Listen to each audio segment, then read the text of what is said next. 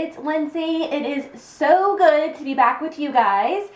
If you didn't notice, we took a little bit of a break, I guess you'll call it, a hiatus, from doing YouTube videos just for the month of December.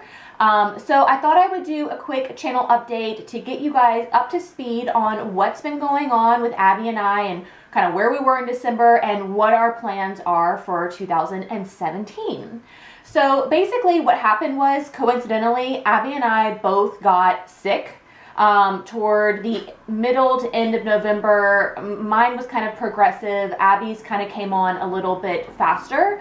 But for me, I needed to take some time away from the channel, mostly because my health was keeping me from being able to do much of anything. I had no energy whatsoever. I was sleeping most of the time, just trying to get my body to recuperate and get back to normal.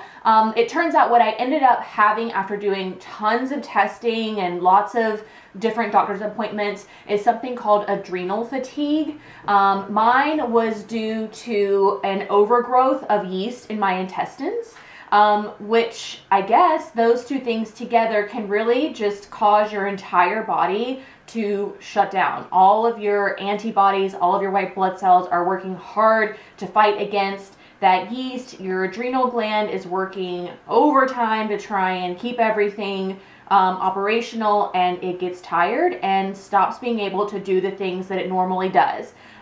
So that can impact one's life in every area, from sleep to hair loss to weight gain to energy levels. Obviously digestion and all of that is included with it as well. So it took a little while, but I think we are on a great path. I'm feeling so much better. So I'm ready to get back to doing the channel again, which is fantastic. Abby, on the other hand, literally on the other hand, she has developed some kind of nerve issue in her wrist and hands. And at first they thought it was carpal tunnel. They thought it might be a pinched nerve in her wrist.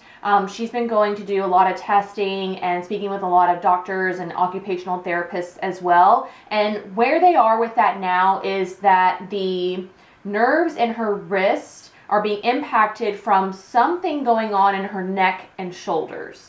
So they think the neck and shoulder nerve issue is going down her arm into her wrist and impacting her hands. So basically the way she explains it is that she's just very weak in her hands. Like just basic hand movements are really tough for her. Picking up things is really heavy. At one point, even just running her hands through her hair was like nails on a chalkboard. Like she just couldn't, that feeling was just so overwhelming for her. Like she just couldn't stand it. There isn't any pain, but there's just a lot of weakness is how she explains it.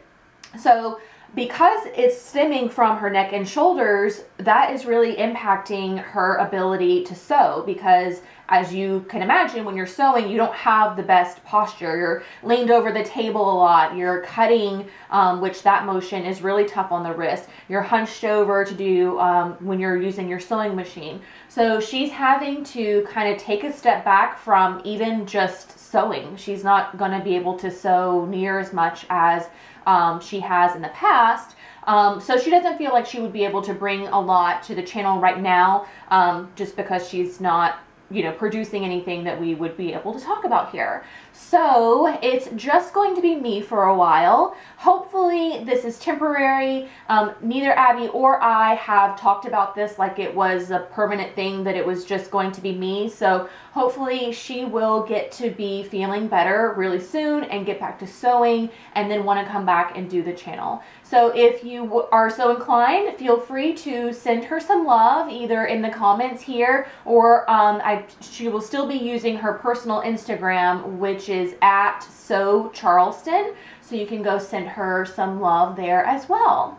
So that's just a quick channel update. What you can expect in 2017 is just more of me. I hope that you're okay with that.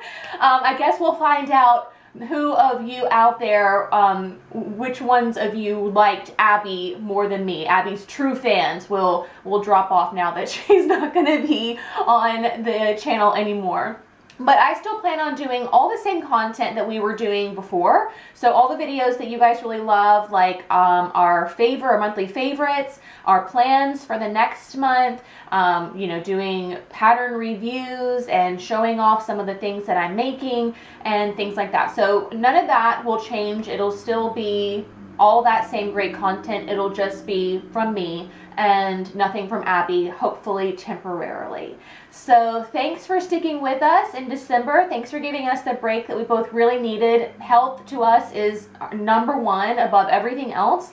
So hopefully Abbey will get to be feeling better. Now that I am, I'm ready to move forward and take on 2017 and all those awesome sewing projects that we've had in my mind for the past few weeks. So thanks so much for watching. I will see you all very, very soon. Bye.